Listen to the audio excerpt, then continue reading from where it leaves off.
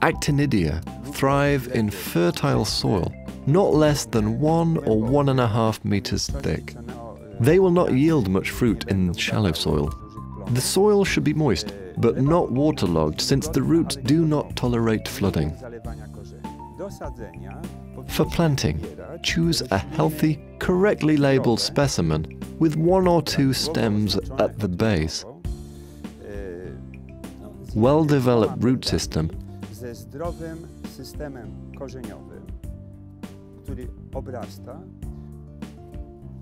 and a minimum 2-liter container.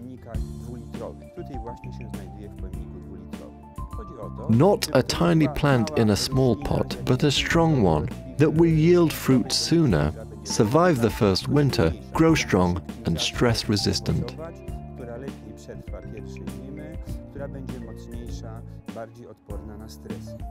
It should be purchased in a reliable gardening center or a good nursery. Let me recommend these grown in our nursery and labeled with the trademark Sort of the Good Climbers. This is a quality guarantee.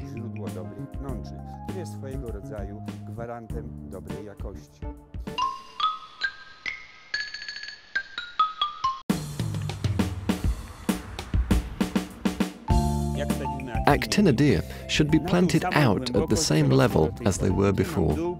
Here is the hole I prepared beforehand. There's the drainage.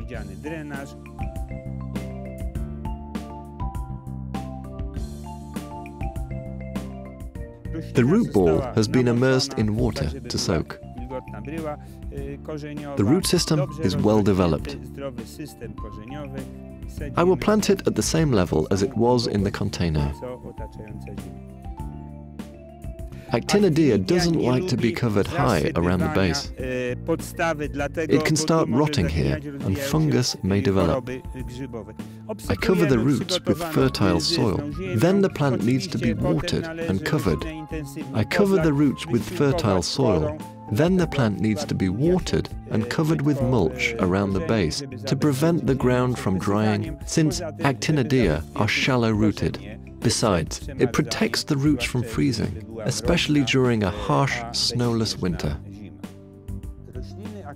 Cultivars of Actinidia that withstand frosts up to 22 degrees, for example, Iceae, are better planted in the spring.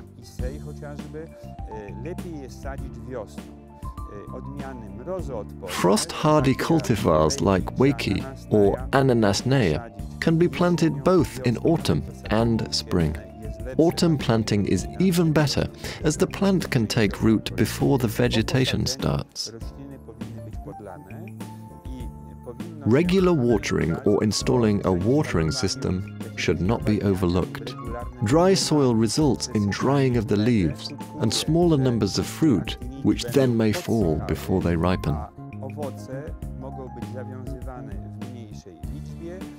Potem nawet już jesienią mogą opadać przed dojrzeniem lub drobnieć. W jakiej rozstawie? How the Actinidia should be spaced.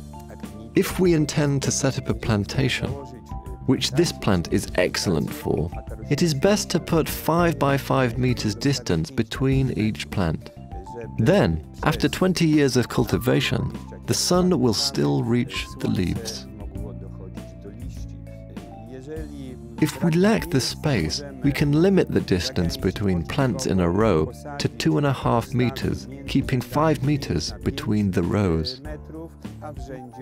It may be necessary in future to cut down every other plant if they grow too dense. Here, they are planted at a closer distance, since we wanted to put different cultivars in a small space.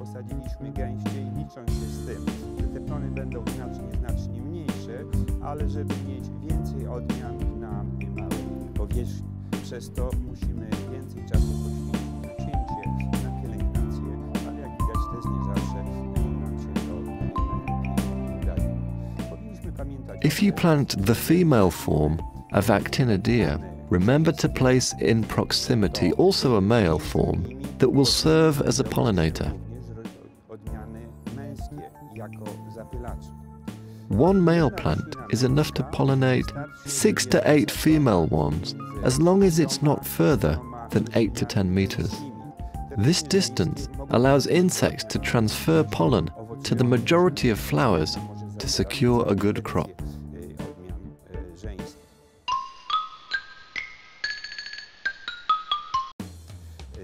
Actinidiae can be trained the same way as in professional plantations, in a T-letter shape.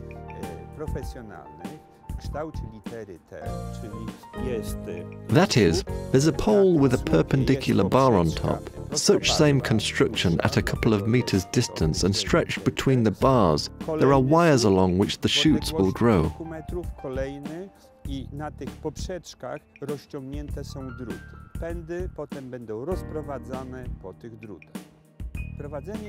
First we train 1 or 2 shoots of the planted vine at 2 or 2.5 meters height.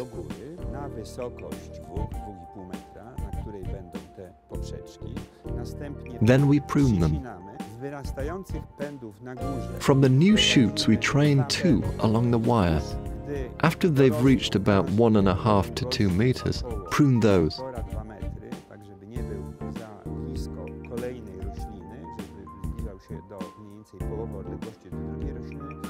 Next year, side shoots will grow from the buds.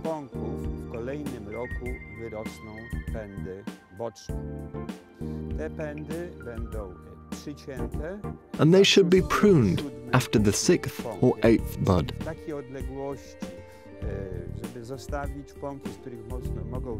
On these shoots, fertile shoots will grow with fruit germs. Following this scheme, we will gather the first berries in the 4th year. If you want to quicken the process, which is possible with some cultivars that yield fruit in the 2nd or 3rd year, you need to take some shortcuts. The basic pruning, that is pruning the main shoot and side shoots, can be performed very early in the spring.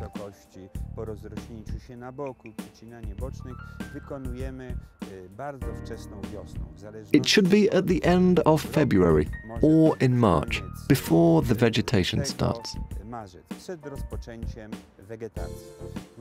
If sap starts flowing after the first cut was made, that means we shouldn't carry on with the pruning. The plant would pay dearly for that. If we were late starting the pruning in springtime, we can have another go not sooner than in June. The excess growth that thickens the plant, limiting its access to sunlight, should be removed.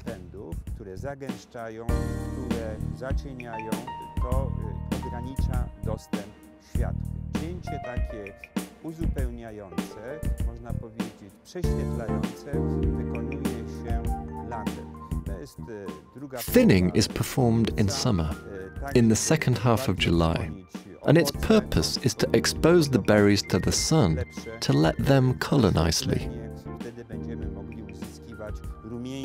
On the shaded side, they remain green, so those shielded from the sun will be green all over. This applies to the cultivars that develop blush on their fruit, such as Wakey, Geneva, and Actinidiae.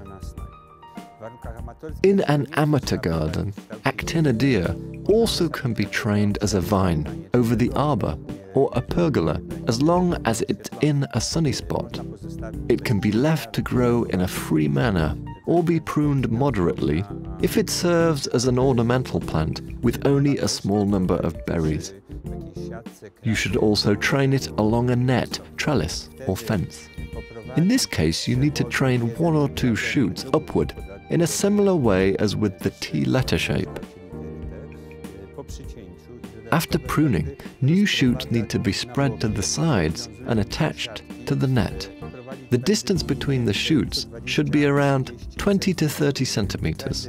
When the branches reach 1.5 or 2 meters length, they need pruning.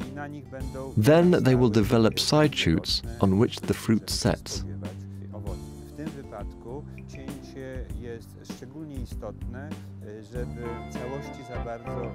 In this case, thinning is vital to avoid overshadowing the berries.